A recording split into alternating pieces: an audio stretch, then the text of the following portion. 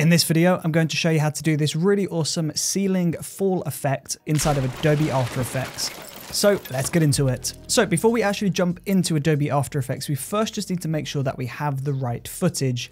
And in order to do this, we just want to put our camera onto a tripod, and then we just want to frame up our space.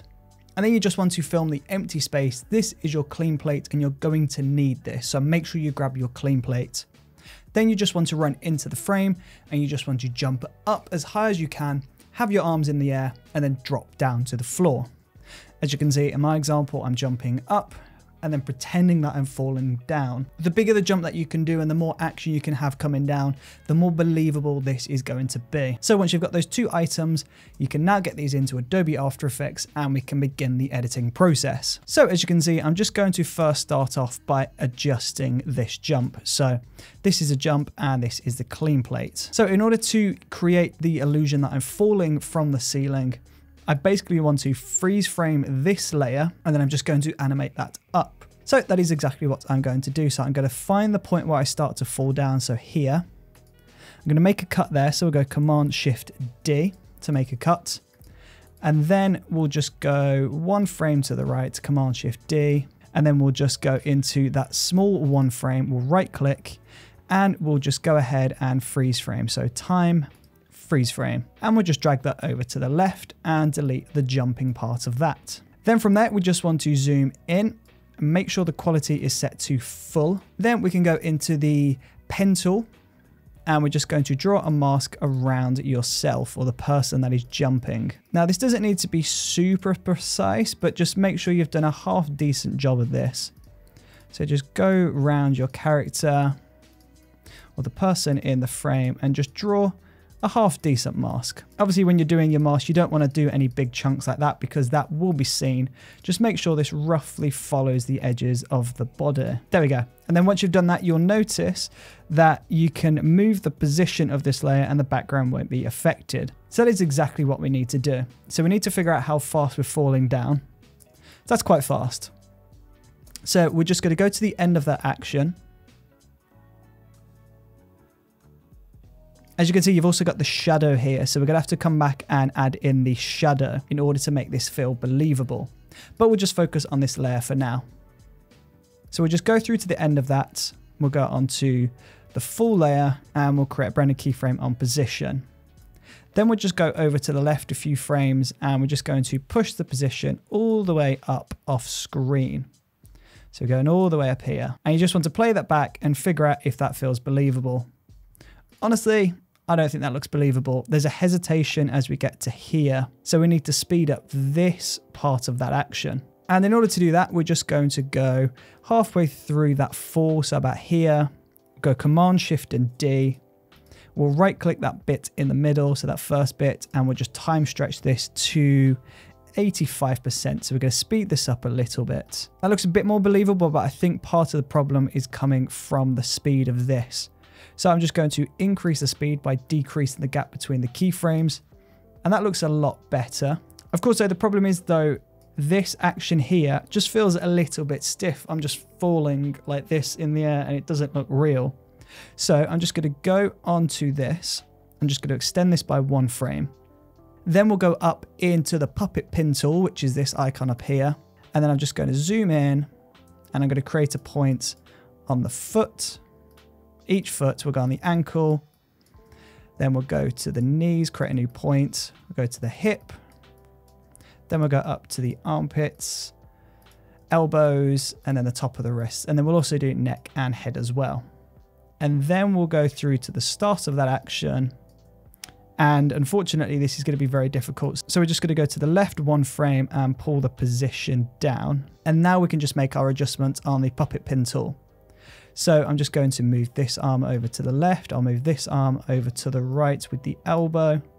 This elbow can go over as well. The head can look up.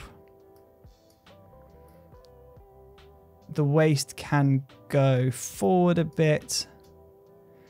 The knees can go up, and then we can have the feet falling like this. So essentially, we're just creating a little bit of false movement here. So if we just delete that first keyframe on the position, now if we play this back from the beginning, you can see there's a little bit more movement there.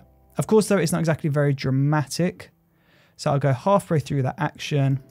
We'll go into that puppet pin tool again. So just select the frozen layer, go into effects, puppet, and I'm just going to move some of these points over even more so the knees can go over.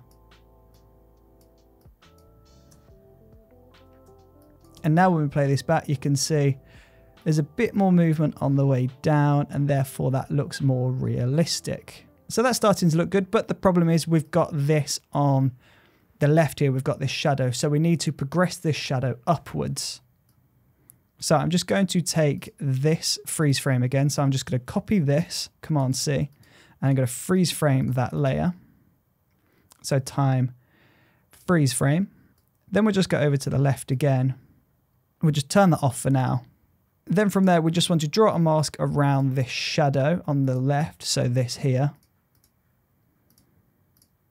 There you go, that looks perfect. So now that we've created that mask, we can go into Mask 1 and select Mask Path, and we'll create a new keyframe on the mask path as this video comes back in. Then we'll go through to the point where the character appears off screen, and we'll move the points of that mask all the way up off screen so that we're animating this shadow on the left. And then of course, we'll just increase the feathering to soften that up. And it looks like we've got our shadow now falling with us.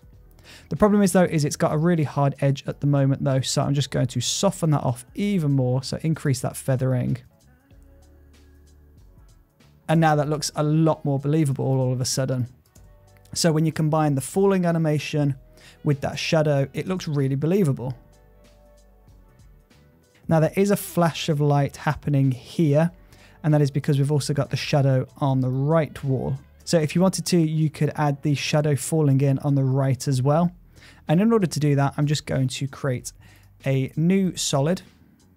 Make sure this is black, press OK. We'll just turn this off for now and just draw a small circle on the wall on the right. Then I'm just going to go through towards the end of the action. So here to the point where I fall on the floor. I'm going to move that mask down. So I'm going to move the mask path all the way down like this, create a brand new keyframe on mask path, go through to the point where I'm up off screen, and I'll push that all the way off screen again. Now, if I turn this on, you'll see that is following the action of the fall, but it does disappear. So we want to make sure that's on the very top. So that's now following us down. But you can see it's just an ugly circle at the moment. So I'm just going to increase the feathering to make that really soft. And then I'll just pull that opacity down even more. So pull that down to about 30–40%.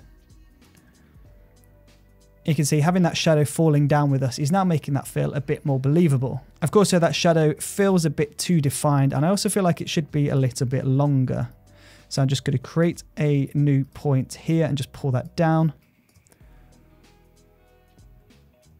And then I can just increase the feathering even more and decrease the opacity.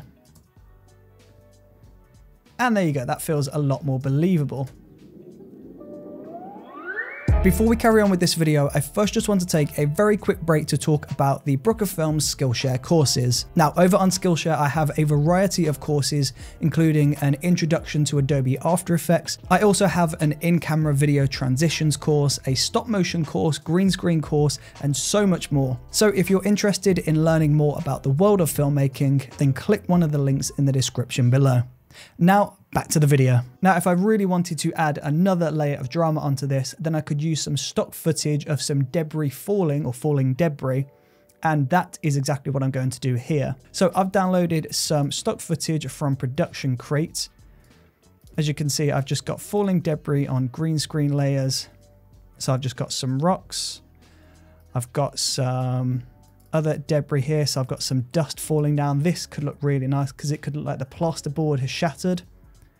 And I'm essentially just going to drop these on top of the footage. I'll just pull the scale of this down and then move that to where it should be on the screen. Then I'll just push it over so that the timing works. So probably about here. Then I can just go mode screen to get rid of the black. And that works perfectly. You can see though this clip starts instantly, so I need to carry this down. So if I just go a few frames to the right, I'll just create a rectangle mask around that video. Go into mask 1, create a brand new keyframe on the mask path, and then I'll just move that mask all the way up so that this animates down with us. And again, we'll just go into the feathering and we'll increase the feathering all the way up to around 300. So that now comes down with us. Of course, that feels a little bit late, so we're just going to pull that over to the left. The timing of these stock footage elements, by the way, are the make or break. If they're off by even a frame or two, they could look completely fake. So it just takes a little bit of playing around to find the right point. And once you feel like you've found that, you should have a really good looking effect. Now I can go to another dust layer. Let's see what this one looks like. Now this one looks good because we're getting the impact on the floor. We're seeing that dust settling on the floor. So I'm going to drop this on the top. Make sure the timing works out again, and then I'll go screen. And as you can see, that's not lining up to the floor. So I'm just going to have to move this shot over to the point where it matches where I need this to go. So somewhere around here. But now you can see it's just going to appear there. So I'm just going to stretch this up. And when we play this back, you can see we're getting that coming through really nicely. I'm just going to shove this over to the right a little bit, and then the layer below can go over to the left, just so that we make a bit of a thicker cloud. And that now looks pretty realistic. Of course, though, there's one major thing missing here, and that is the motion blur from myself falling. I look a little bit too sharp and it doesn't look real. So I'm just going to highlight all of the fall layers. I'm going to select toggle switches / modes to find motion blur. I'll turn that on and make sure the motion blur icon is blue. And now you'll see, as I'm falling down, I have motion blur applied, and that is just helping this to feel more realistic.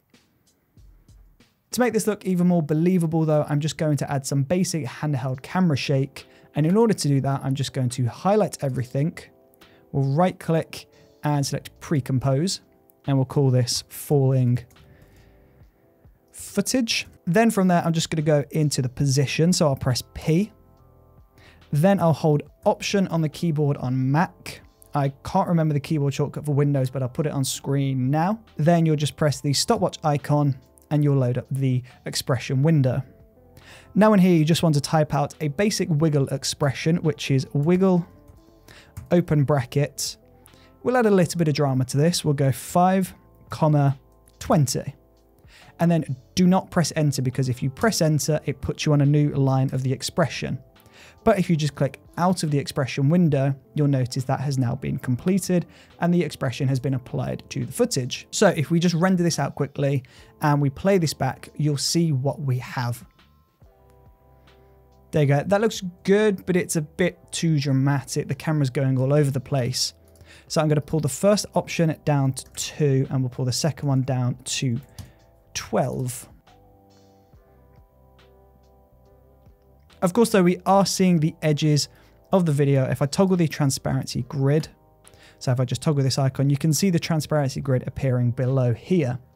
So to get rid of that, I'm just going to go into Effects and Presets and search for a motion tile.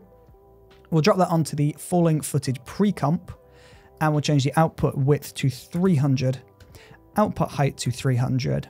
And then we want to make sure we select mirror edges. And as you can see, it's just going to create a mirror edge of that frame. And that's going to be applied to the entire frame. So we won't see any of that transparency grid or the black layer below. And now this means we've got that really nice handheld camera movement and we haven't had to compromise on the quality by scaling in. So it's essentially just filled in those edges with a mirror of the composition. And as you can see at this moment in time, once we render this out and play this back, we've got this really awesome video effect now complete. So if you wanted to improve on this, then you could add in some extra stock footage layers.